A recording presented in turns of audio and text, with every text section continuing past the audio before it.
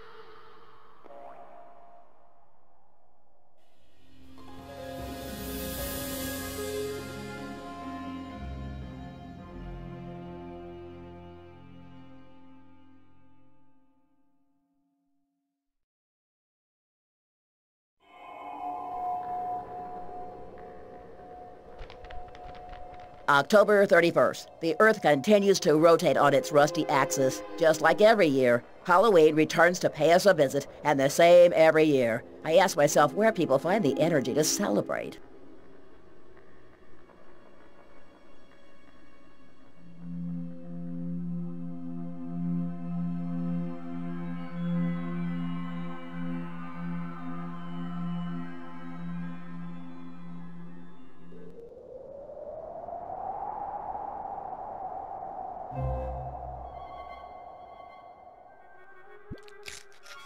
Without finding an answer. Let me introduce myself. My name is Tony Tuff, private investigator in the service of this prestigious agency for many years, as well as a third-degree holder in the Order of Winks. I've been working here out of the limelight for 10 years now, when a critical case was given to me. I have to stop a mysterious, swollen-headed maniac who robs the noisy hordes of children of their candy, and dear me, continues to do so. But tonight will be different. After years of exhausting research and humiliating failures, I believe I am just a step away from the truth. All of this goes far beyond the theft of candy from innocent babes. Careful analysis of the profile and reports by the young victims have convinced me that this involves an alien plot to conquer our planet. The candy is just the point of a huge iceberg.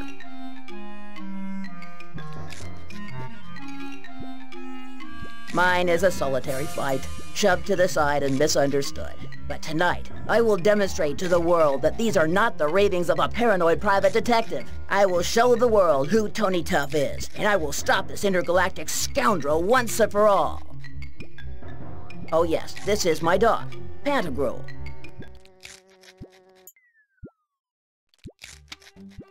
It's Pantagruel, my dog. And how do you use a dog? Ah, maybe I understand now. Pantagruel, go get my slippers.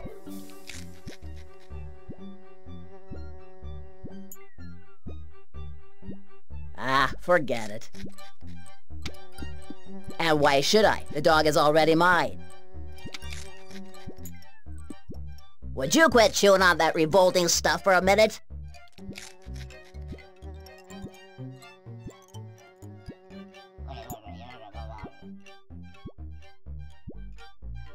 No, I said we're not going to the fun fair. Not tonight. Now listen, pup.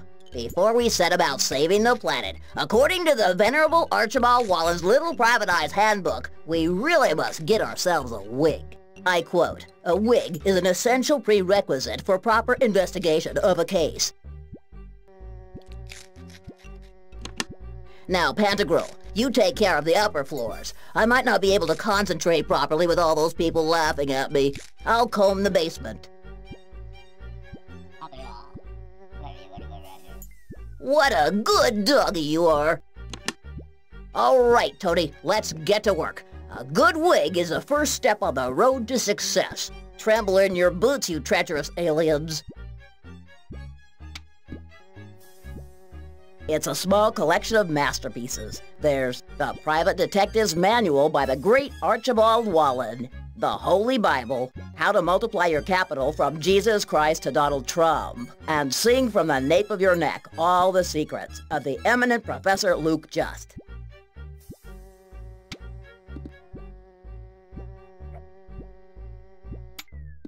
The old tenant handed it down to me. May he rest in peace.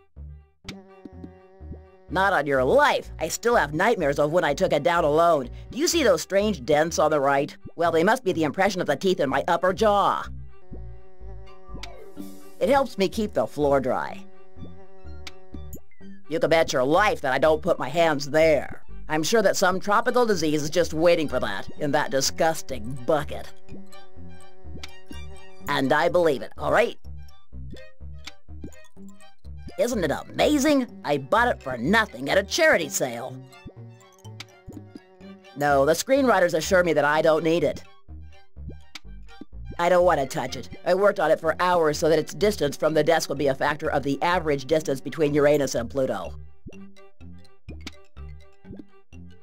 It's the prize for the speed with which I recovered from that nasty attack of botulism. They gave it to me at the hospital. Thanks for asking.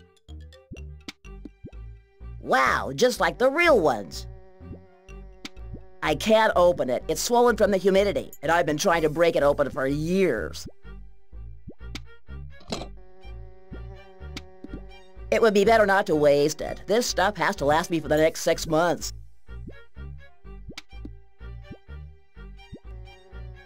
It's an identikit from an eyewitness, one of the most precise and reliable ones I've ever seen. It vomits slime and stinking air on me 24 hours a day. Great idea, as if it were custom made.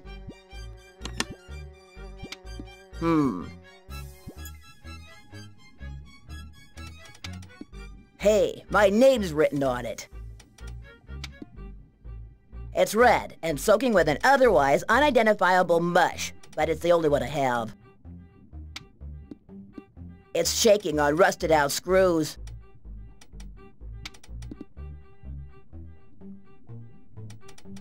I'm not thirsty right now, but even if I were, I certainly wouldn't drink from here.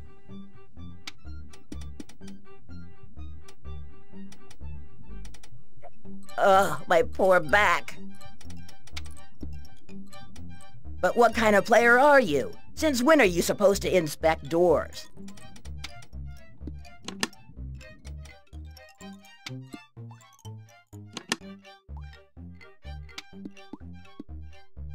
A worn-out flowered smock. It'll be difficult to put it on while it's hanging up there. Well, that doesn't mean I can't do it, but it does mean it would be much easier for me if you just pick it up.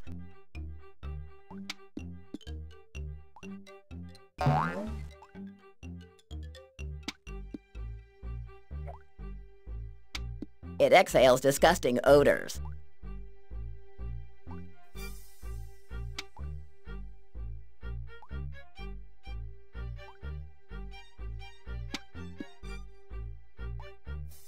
Judging from the chaos that reigns down here, it has to have been a long time since the cleaning lady came by.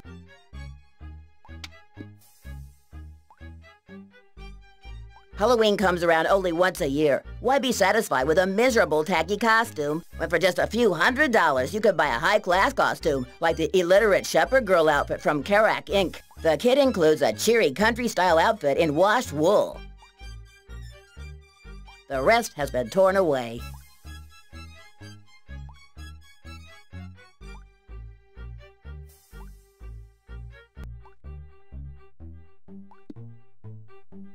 It fits perfectly. The Kerouac Inc. Illiterate Shepherd Girl Kit includes a cheery country-style outfit in washed wool, a bunch of top-quality fake flowers, and a typical Swiss folk scarf. The number of sheep on this brochure is somehow irritating. It's the nicest I've ever seen, big and sturdy.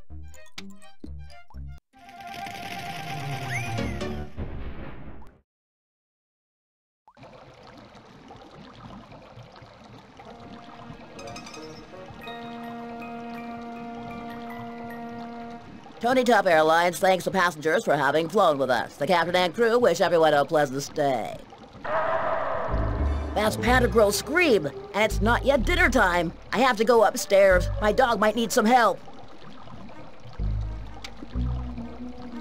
But then it's all true. That cleaning lady who got lost in the maze of offices at the agency years ago and never came back isn't a legend. Great heavens, I am moved. My palms are sweating. I don't know what to say.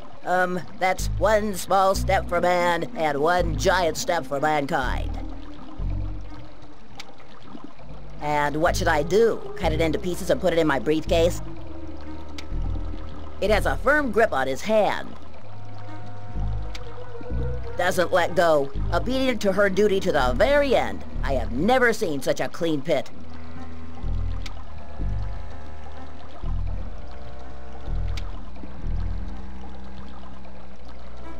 The inscription says, Vitam egit nitidam.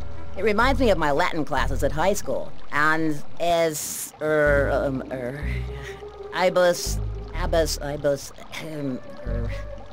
first rule in Latin is always mumble.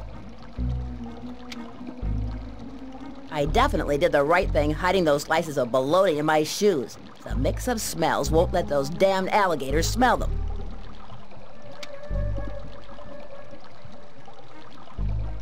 I'm not sure, but if you stick your hands into that mush, you'd probably pull out 4 of them.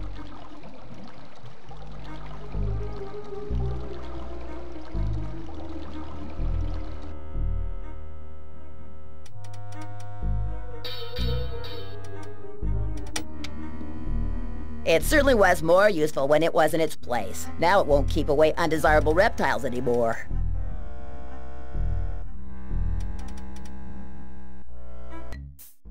Pantagruel, where are you? Blah, blah, blah. Blah, blah, blah. Great trophy, Butch.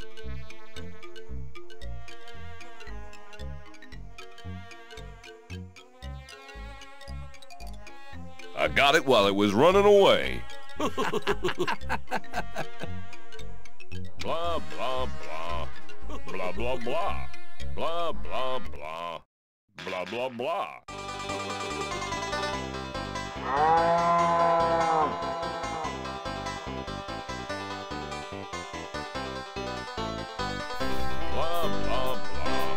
Blah, blah, blah.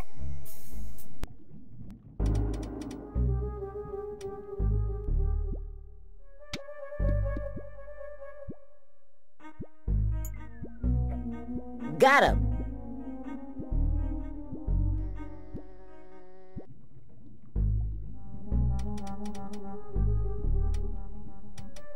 Blah, blah, blah.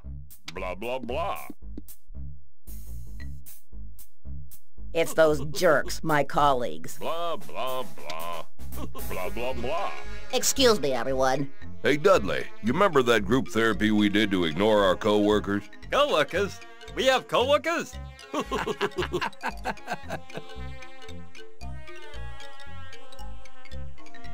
Do you know what's happened to my doggy? You really don't want us to believe that you've given up hunting down aliens and looking for Hitler's hibernated brain, do you? Why did your dog run away? Just like that. Well, the time has come for you to know that what you're looking for, and what you stupidly insist on calling a little dog, is a fat violet tapir. But... And that your fat violet tapir was wandering around here a little while ago. But didn't you hear that blood-curdling scream? Well, then it wasn't Charlie sticking his fingers in the electric pencil sharpener again.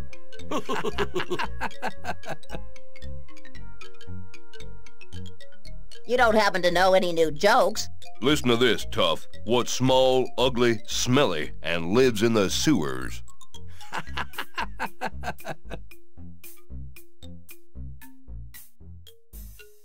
Sewer rat? Almost. I'll give you a hint. It wears glasses and a raincoat.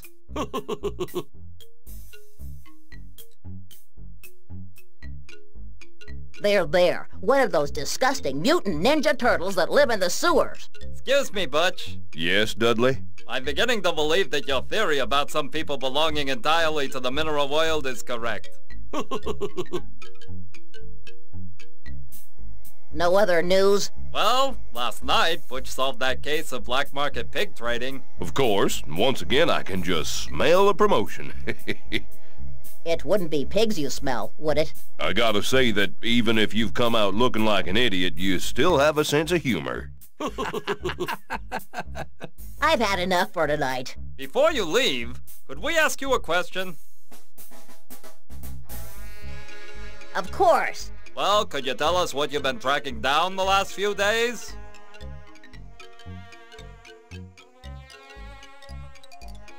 I'm still tracking down that elusive alien menace. That criminal genius who only steals candy and other goodies? Exactly. Damn. Looks like you owe me $50, Butch. He's still on that case. Pathetic. See you later, guys. Why? You've been invited to the big Halloween ball at the Wallens mansion? Well, Don't count on it, Tough. Blah, blah, blah. Blah, blah, blah. Sir Archibald Wallen VII, a man of high and noble moral principles, dedicated his life to the fight against crime, leaving a posthumous manual for private investigators with a wild chapter on the use of wigs in all its thousands of different details. He died impaled in Borneo in the desperate attempt to initiate local tribes into the use of toupees. Blah, blah, blah. Blah, blah, blah. Blah, blah, blah. Does it really hurt so much? Blah, blah, blah. Blah, blah, blah. Have you seen what happened to my purple assistant? Blah, blah, blah. I hope someone will hang up my head close to yours someday. Blah, blah, blah. You're my idol. Regards. Blah, blah, blah. Blah, blah, blah. Blah, blah, blah. Blah, blah, blah. My dear Mr. Tough, the fact that you can read this message leads me to believe that those evening courses really do work the miracles they promise. Who knows? Maybe you'll even be able to write in a few months. But let's not rush. Now, the important thing is that the total vacuum that you have between your ears lets you understand this. Your stinking beast is in my clutches! If you don't want to get him back in installments, go to Halloween Park tonight! Sincerely yours, Jack O.L. I just hope this isn't another one of those advertising gimmicks. Blah, blah, blah.